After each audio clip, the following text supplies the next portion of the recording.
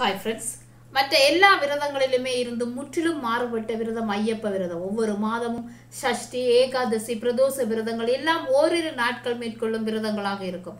கந்த சஷ்டி விரதம் 6 நாட்களும், கேதார கௌரி விரதம் 21 நாட்களும் நீடிப்பவை. ஆனால் ஐயப்ப விரதம் 1 மண்டல காலம் நீடிப்பது. எனவே இதற்கான நியமங்களும் அதிகம். பரபரப்பான இந்த காலகட்டத்தில் இவ்வளவு அதிகமான நாட்களை கொண்ட விரதத்தை மேற்கொள்வதில் ஏற்படும் சிரமங்களும் அது குறித்த சந்தேகங்களும் அதிகமாக இருப்பது இயல்பானதே. அப்படி ஒரு கேள்விதான், முதல் முறை மாலையிடும் கன்னிசாமிகள் கட்டாயம் வீட்டில் கன்னி பூஜை செய்து அன்னதானம் செய்ய வேண்டுமா என்பது. மாலையிட்டிருக்கும் பக்தரின் பொருளாதார நிலைமையை கருத்தில் கொள்ளாமல் சில குருசாமிகள் இதை வலியுறுத்துகிறார்கள். இதனால் சாமிமார்களும் கடன் வாங்கி இந்த பூஜையையும் அன்னதானத்தையும் செய்கின்றனர். எனவே பல சாமிமார்களும் கேட்டிருந்த இந்த கேள்வியை குருசாமி அதற்கு பதில் சொல்கிறார். பொதுவாக சபரிமலை ஜாத்திரை பல விதமான நுட்பங்களையும் தத்துவங்களையும் கொண்ட விஷயமாக இருக்கிறது. எப்படியெல்லாம் இதை கடைபிடிக்க வேண்டும் என்று பல குருமார்கள் நியதிகளை வகுத்து தந்திருக்கிறார்கள். இந்த கன்னி பூஜையின் முக்கியமான விஷயம், முக்கியமான தத்துவமான அன்னதான தத்துவத்தை கொண்டது. மலைக்கு மாலையிட்டு கொண்டிருக்கும் ஒரு பக்தர் தன்னோடு மாலையிட்டு வரும் சாமிமார்களுக்கோ அல்லது வறியவர்களுக்கோ அன்னதானம் செய்ய வேண்டும். ஐயப்பனுக்கே அன்னதான பிரபு என்று பெயர். அன்னதானம் செய்வதன் மூலம் ஐயப்பன் மிகவும் சந்தோஷம் அடைகிறார். அவர் சந்தோஷம் அடைகிற போது அவரது அருள் பக்தர்களுக்கு கிடைக்கிறது. இந்த காரணத்துக்காகத்தான் கட்டாயம் அன்னதானம் செய்ய வேண்டும் என்கிற ஒரு விதியை கொண்டு வந்து வைத்தார்கள். வெறும் அன்னதானம் என்று செய்யாமல் ஐயப்பனுக்கு பூஜைகள் செய்து அந்த ஐயப்பனுடைய பெயரால் அனைவருக்கும் அன்னதானம் வழங்கும் வழிமுறைகள் உருவாயின. பொதுவாக மாலையிட்டவர்கள் தினமும் இருவேளையும் பூஜை செய்ய வேண்டியது அவசியம். ஆனால் இந்த கன்னி பூஜையை பொறுத்தவரை இப்படித்தான் செய்ய வேண்டும், இத்தனை பேருக்கு கட்டாயம் அன்னதானம் தர வேண்டும் என்று எதுவும் இல்லை. சொல்ல போனால் இப்படி சொல்லவும் முடியாது. நம் சக்திக்கு உட்பட்டு என்ன முடியுமோ அதை செய்யுங்கள்.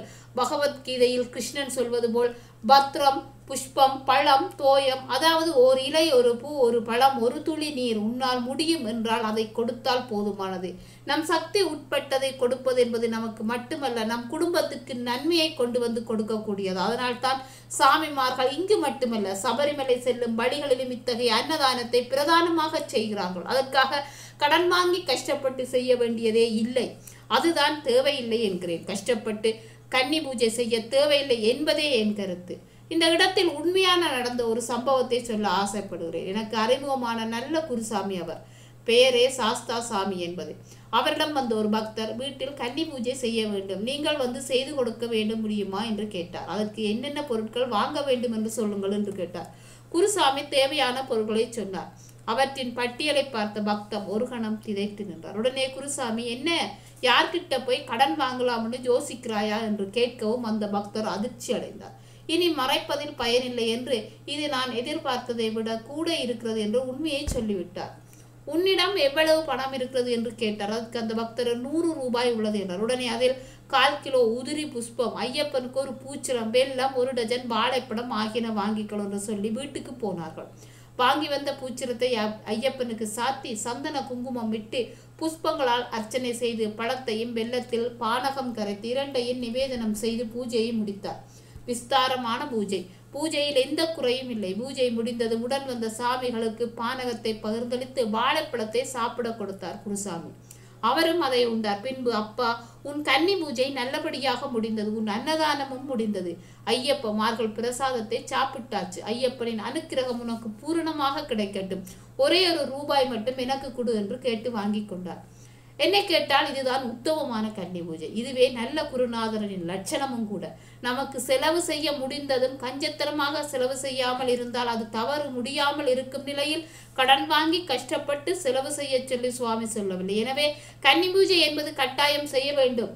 அதே வேளையில் நம் சக்திக்கு உட்பட்டு என்ன முடியுமோ அதை செய்ய வேண்டும். சரணம் ஐயப்பா என்றார். மாலை போட்ட பின்பு வீடு மாற்றலாமா என்ற கேள்வியை முன்வைத்தனர் சாமிகள். வீடு மாத்திரத்துக்கும் சபரிமலைக்கு மாலை போட்டுக் கொள்வதற்கும் எந்த சம்பந்தமும் கிடையாது. பொதுவாக மனைவி கருவுற்றிருக்கும் போது வீடு மாற்றக்கூடாது என்கிற நம்பிக்கை தான் உண்டு. இதனால் சபரிமலை ஜாத்திரைக்கு எந்த பங்கமும் ஏற்படாது. எனவே தாராளமாக வீடு மாறலாம். எதனால் இத்தகைய சந்தேகங்கள் வருகிறது என்றால், வீடு மாற்றினால் சுவாமியை நகர்த்த வேண்டி வரும், பூஜைகளுக்கு இடர்பாடு ஏற்படும் என்கிற காரணத்தால் இப்படி சொல்லலாம். நாம் நம் விரதத்தை எந்த குறைவும் இல்லாமல் நம் பூஜை தடைபடாமல் பார்த்து கொண்டால் வீடு மாற்றுவதில் எந்த தவறும் இல்லை என்று கூறினார் குருசாமி. சுவாமியே சரணம் ஐயப்பா. மீண்டும் ஒரு புதிய தகவலுடன் உங்களை சந்திக்கிறேன்.